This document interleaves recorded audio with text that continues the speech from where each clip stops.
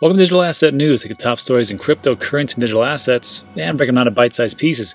Today we've got 3 things to go over, and they're pretty heavy, so we're going to try to get through them as quickly as possible. First up, we've got Max Keiser, and he was interviewed on London Real, and he talks about Bitcoin, because he is a Bitcoin maximalist, and how it is the only way to go, and the only thing to invest in. And what we're going to go into is, I understand now why a lot of Bitcoin maximalists are the way they are.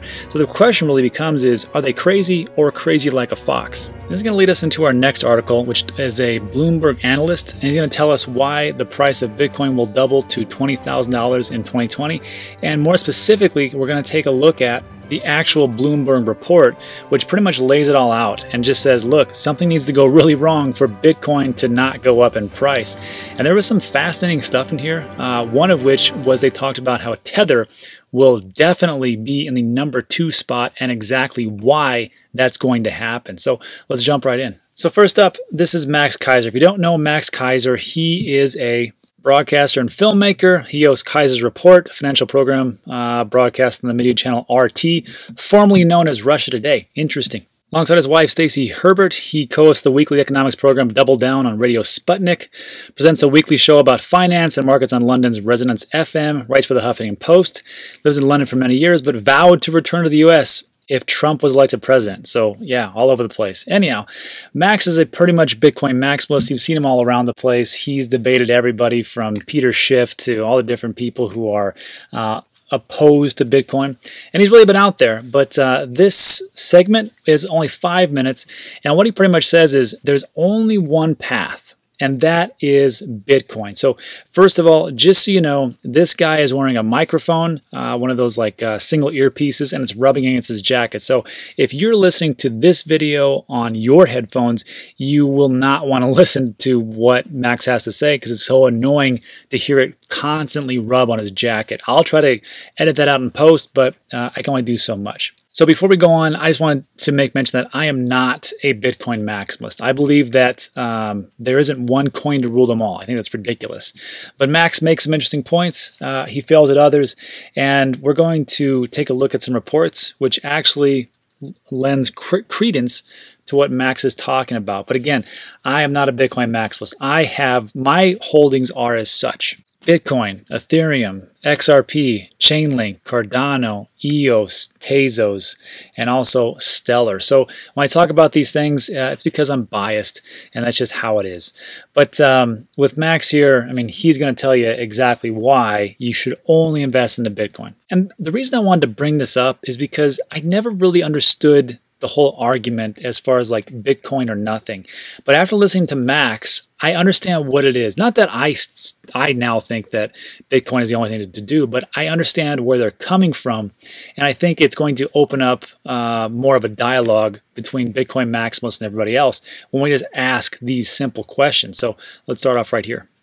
What about other cryptos that have come out since that might have newer ways of looking at the blockchain? Are there anything else that you see out there that potentially could still be, complementary to Bitcoin? Not really. There's no coin out there that can do that Bitcoin doesn't do already or will be able to do shortly. And what you're buying with Bitcoin is security. So there's been a couple of major hard forks in Bitcoin, like Bitcoin Cash and Bitcoin Satoshi Vision, and they're not secure. They're just not secure. I wouldn't put anything on those chains or build anything on them because they're not secure. Other coins are clear exit scams. They have huge pre-mines that the founders are selling or dumping and making a lot of money. A lot of people are losing money, and they have no use case. So like a Ripple or an Ether even is an exit scam. It's to be avoided. And those are the top coins. And then you start going down into many, many more beneath that, and it just becomes lunacy. If you look at the total crypto market as a whole, Bitcoin right now has 85% of the hash power and 65% of the market cap. And that number is just going to keep going higher. So within 5 years, Bitcoin will have 99% of the hashing power and 99% of the market cap, right? And everything else will be just completely marginalized. You already see now the volume in trades. I think Bitcoin now has 90% of all the volume of all these it's between three top coins with Bitcoin dominating. They have 90% of the volume. So the daily volume in the other 5,000 coins is so minuscule. It's to be completely almost non-existent. So they're completely useless. They have no purpose whatsoever. So they will all just fade away. All right, so I got to stop him. So I'm sure if you're not a Bitcoin maximalist, that just infuriated you because you're like, how can he talk like that? But, that's what he believes. You have to understand where Max comes from is, and this is a lot of Bitcoin maximalists, they've been around for a long time and they have invested heavily into Bitcoin. It's the same thing with Peter Schiff. He has invested heavily into gold. So why wouldn't he be biased like gold's the best? Or silver's the best, or tomato coin's the best, or whatever it is. The same thing with Max here. He's going to tell you Bitcoin is the best because he's been around it for so long, and it's hard to kind of get out of those biases, especially if you are in an echo chamber and you're talking to other Bitcoin maximalists. It's the same thing with politics. I mean, when you're just talking to the same group of people, you'll only get one side and one perspective. So I kind of understand where he's coming from, and I get it. But I don't think that the argument takes shape. So some people will talk about like, look, Bitcoin is a very old technology, and it's just it's run its course.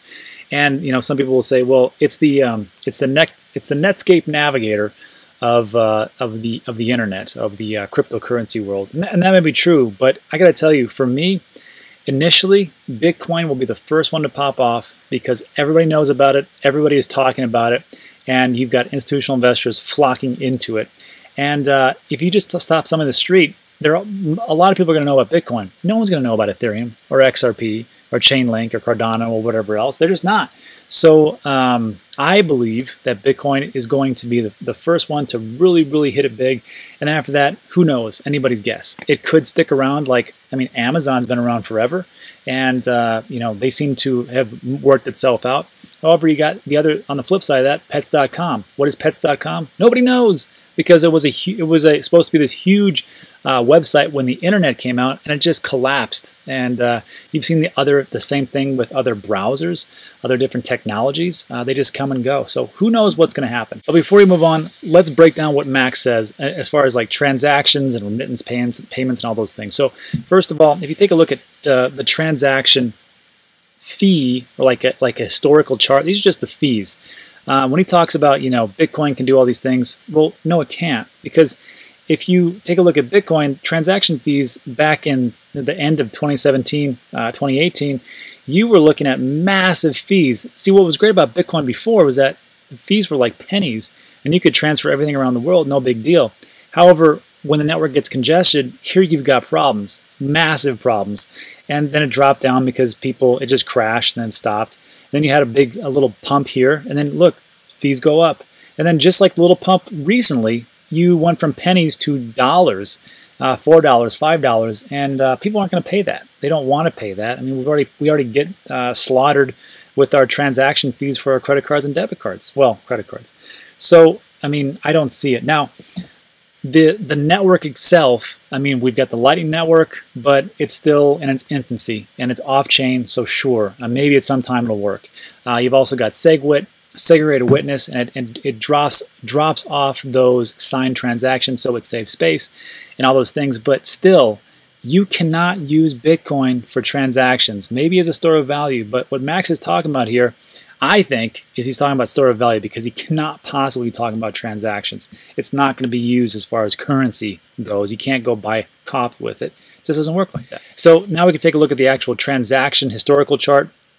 I don't really put too much faith into this because, first of all, we got Dash Bitcoin, Dash in purple, Bitcoin SV in green, XRP in yellow, Bitcoin Cash in red, and Bitcoin in blue. And you can see it's pretty stable. Now we're looking at what, a 3-month time period. But look at this little big jump right here. This is Bitcoin SV. Does anybody really think that Bitcoin SV is really being used for that much payments as far as transactions? Because transactions could be just anything. It could just be people passing back and forth to infinity. So I don't really see too much credence in this, but it's just something to look at. And then you take a look at Ethereum transaction historical chart. You can see this going up. Again, I don't put too much faith into that. However, I will take a look at this, and we talked about this yesterday. This is XRP as far as the liquidity and total transactions volume between different countries. So here we have Mexico and the US. You can see down here, this is January all the way up to here. We're looking at, this is a liquidity index. So we're looking at millions of dollars. So the all-time high for one day was 37 million, and that's somewhere around here. So doing pretty good. This is in Mexico. If we scroll down, this is the Australian dollar. It looks like it's going up. If we scroll down, we're looking at the euro. And looks like, again, started at nothing. Now it's going all the way up. And then we take a look down here into the Philippines. I believe it's Philippines peso or baht, one of those two. I was getting confused. So yeah, same thing, nothing. And then here we go, all-time high, 11 million. So when we take a look at, currency and transactions and, actually like for monetary use, there is one example right there. All right, let's get back to what Max is talking about. And he does make some good points. I mean, I won't take it away from him.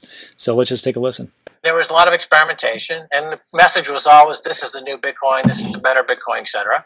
And none of them worked. So I think we can definitively say now that none of them worked, and that with the way that Bitcoin's going, no one's going to ever catch up to what it's been doing. And it's similar to the protocol that runs like the internet itself or email itself, right? When these protocols become entrenched and the network effect expands and they become ubiquitous, there might, you never go back, right? People might say that they've got the next best protocol for the internet, but they're never going to introduce it because the current protocols are already ubiquitous and entrenched and are never going to change. So it's just, that's what happens when you introduce something like Bitcoin in 2009 and it gets to where it is today. And you had the period where people tried to compete with it, they failed.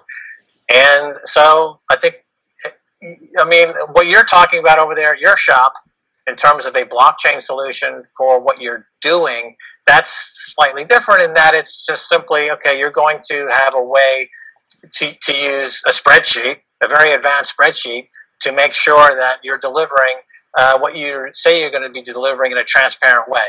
But, that's great. Okay, but it's not competing with gold, right? Bitcoin competes with gold. Ethereum will never compete with anything. It's a busted project. XRP was never going to compete with anything. It's a totally busted project. Nothing else out there has really done anything. So I get it. When I listen to him here, because he's talking to the host of London Real, and they're talking about using some kind of blockchain technology. And he's like, yeah, but you guys aren't competing with gold, so I don't really care. And I think that's the conversation we should be having with Bitcoin maximalists. Like, hey, I know you talk about Bitcoin as for payments. We know that's ridiculous. Now you talk about store of value. Okay, I see your point there. But is this your only metric? Is this your only metric as far as a currency or as far as a digital asset or as far as solving a problem? Because if that's the case, then sure, I see your point. But I think when we're having this discussion, we need to ask those people to clarify if that's what they're talking about, or are they talking about everything else? Because are you only talking about blockchain for currency and store of value? Because again, currency, I don't think you got a case here. Or are you also talking about distributed ledger technology, or DLT, for decentralized finance, tracking inventory, smart contracts, land and title transfers, tokenizing assets like real estate, art, or business, voting, medical records for the medical industry, or non-fungible tokens for gaming and esports? Look, I don't believe that's what Bitcoin maximalists are talking about. I think they're just talking about store of value. And if they want to talk about store of value, great, then that's their thing. And now I kind of understand where they're coming from. So I just wanted to open up for discussion. That's the big thing. And even like Max here is a huge Bitcoin maximalist, and sure, God bless him, great. But I mean, you've also got people who are a little bit more, I'm not going to say forward thinking. They see other alternatives, and one of those is Trace Mayer. Trace Mayer, if you don't know, he's like a Bitcoin OG. He got in like 2010 or something crazy like that. And he was the one that was always talking about it. And even recently, he said, look, the context is Bitcoin supporter Trace Mayer argues that there may be a number of altcoins that can perform specific functions better than Bitcoin and will have a reason to exist and thrive. And I couldn't agree more. He states, Bitcoin doesn't need to satisfy all the needs for all the people. Again, not one coin to rule them all. That's ridiculous. Sometimes you want a knife, sometimes you want a fork, sometimes you want both of them together. So we just have to keep an open mind. And that's it in a nutshell. So again, just to bring it all back, there are some things that I agree Max with, and here's one of them. And this is going to take like 20 seconds to talk about. And so it would not make any sense for folks to think about those, especially if they're trying to build some wealth. You're trying to build wealth, and by building wealth, that could mean even just $1 a day in Bitcoin over the course of a few years. You know, you're probably going to make $1 million. Instead of playing lottery tickets, an American spent $1,000 a year on lottery tickets. You should be buying Bitcoin every single day. Don't play the lottery. Okay, and then he goes off on a tangent, but right there, I could not agree with him more. Max Keiser is 100% right. We spend the most ridiculous, our money on the most ridiculous things at times, and we really should be thinking about the future and our future wealth. So if you can dollar cost average, which is what I talk about in this channel all the time, I think you're going to be far ahead as time moves on. And you know what? That's not just me talking about it. CZ Binance just a couple weeks ago, May 24th, about a couple weeks ago, he put out a tweet. He says, "Not financial advice, but data shows more holders outperform traders." Let me say that again. Data shows more holders outperform traders, but holding is hard. Trading makes you feel like that you're in control. Holding feels passive. And there's a pretty good. I love this meme. The big money is not in the buying and selling, but in the waiting, and it's a good one. So when I saw this, I'm like, that's great. I mean, how much? I mean, I'm sure people are loving this and whatever else. It's only got 18 retweets and 100 likes, and CZ Binance has like tens of thousands, maybe hundreds of thousands of followers. And I was looking at his profile, and every time he sends out a tweet, it gets like retweeted like hundreds of times. So again, dollar cost averaging of just buying every week or every 3 days or every month, whatever you want to do, and just passively holding it. It's not very sexy, but damn it, sure works. And then Plan B even talks about it. Plan B, if you don't know, he's the one for the stock to flow ratio that he put out. Pretty famous guy in just that respect. And he just put out a little thing like said, look, if you're just going to dollar cost average, if you do it for 12 months and then wait for 12 and then get out in 12, then your rate of return is about 70%. Try doing that in the stock market. Not going to happen. So that's a very safe way to do types of things. And sure. Anyhow, that's it for the Max segment. Let's move on to Bloomberg. So next up, Bloomberg analyst. I always am leery to put anything about the analysts in here because I'm so sick of hearing like, there's a golden cross coming and Bitcoin's going to $1 billion or just ridiculous stuff. So when I see analyst, I usually just bypass it. But I saw Bloomberg, I'm like, I'll take a read. And it's fascinating. This one is really spot on. So scrolling down, according to senior commodities analyst at Bloomberg, Mike McGlone, the leading cryptocurrency is on track to hit 20,000 by the end of 2020. Sure. Well, what do you got? So he's got 4 points. Bitcoin is outperforming the stock market, which may draw more investors into the cryptocurrency market. True. So we can take a look at this. This was by Thomas Lee from Fundstrat. And he said, look, here's the year-to-date returns for Bitcoin and everything else over 2020 and 2019. Now, granted, this was on May 8th, so things have changed a little bit.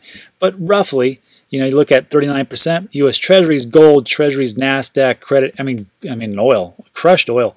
So you're way ahead. And that was in 2020. 2019, 92% as compared to NASDAQ, S&P 500, Russell, gold, and everything else. So when you take a look at just these 2 years, not too bad. If you take a look at the entire life history, Bitcoin has outperformed every other asset in existence. Let me say that again. Bitcoin has outperformed every other asset in existence since its inception of 2009. And if you're taking a look at who wants to invest into what, I don't see a reason why you wouldn't want to put just a little bit of money into it. I'm not saying to sell your house and put in everything, but if you're pretty reserved, maybe like just 1 to 3% of your portfolio couldn't hurt, right? Or who knows? That's up to you. So there's that part. Next part is Bitcoin is getting institutional adoption as evidenced by the CME futures market. Let's see what the heck they're talking about. So this is from barchart.com, crypto and Bitcoin. This is the CME futures, June 2020.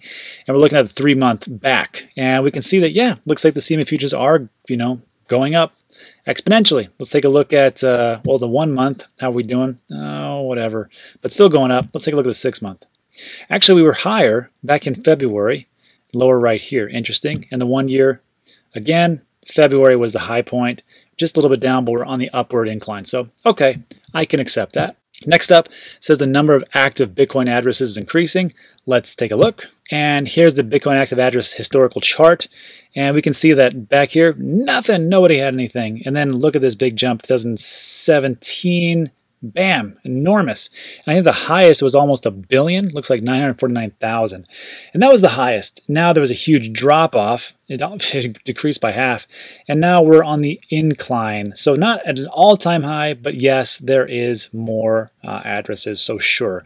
That's kind of a weak data point, honestly. You can say anything's increasing. Oh, yesterday it was at 500, now it's at 502. Increase, whatever.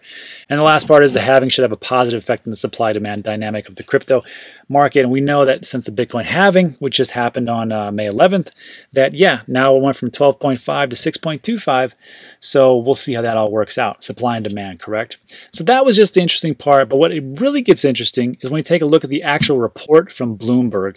And Bloomberg, they're pretty traditional, straight-laced group, but it really just lays it out like this. Look, something needs to go wrong for Bitcoin to not appreciate.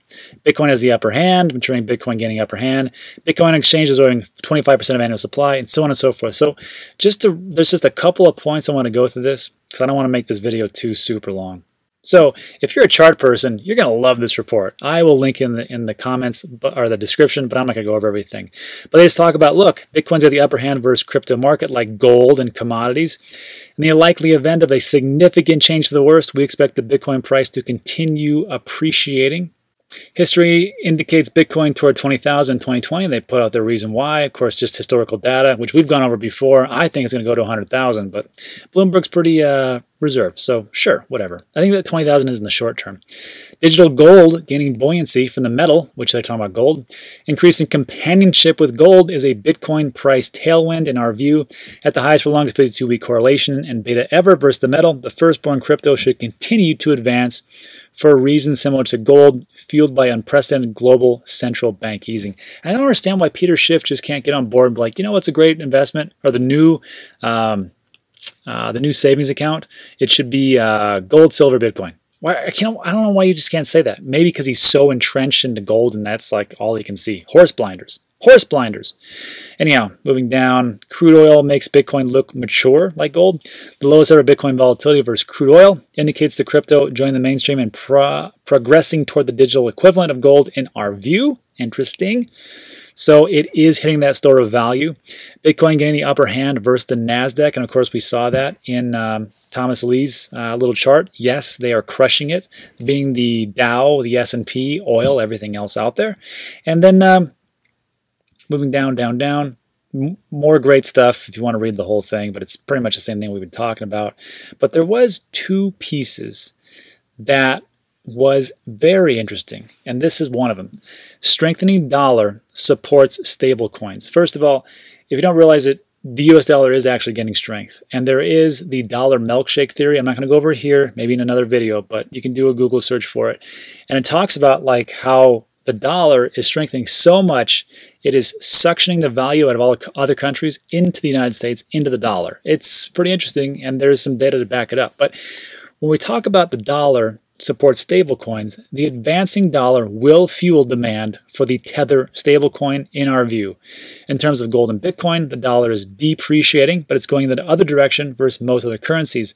The greenback appears best positioned as global currency values recede, with all facing unlimited supply. Tether and stablecoins are getting traction as vehicles for dollar exposure without intermediaries, and for transferring value among the numerous highly speculative and volatile crypto assets. So without intermediaries, I mean, even if you wanted to get Tether, you still have to sign up for the exchange. You still have to do the KYC, the AML type of stuff. You have to, put in your passport or your driver's license and all that stuff. So you're still going to have an intermediary, unless you maybe do atomic swaps, not for sure.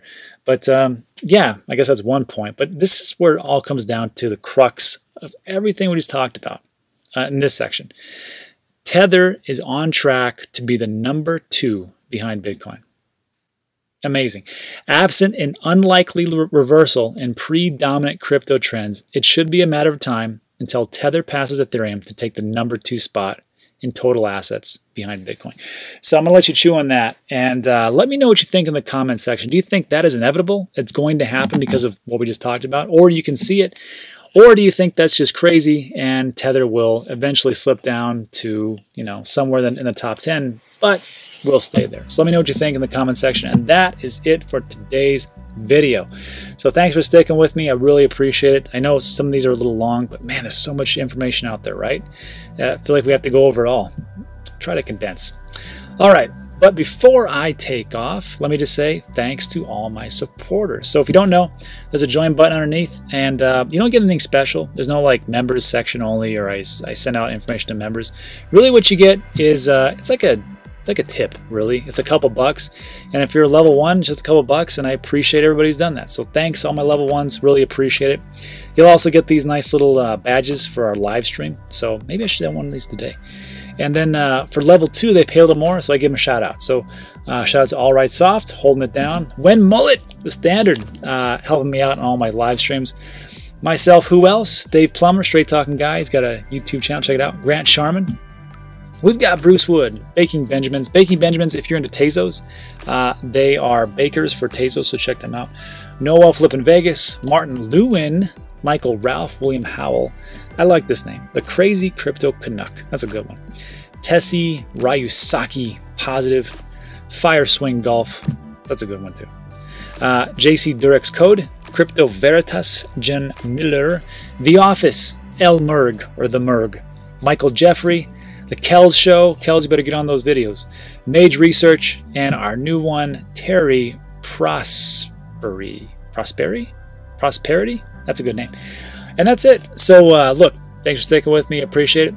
Let me know what you think in the comment section. See ya in the next one.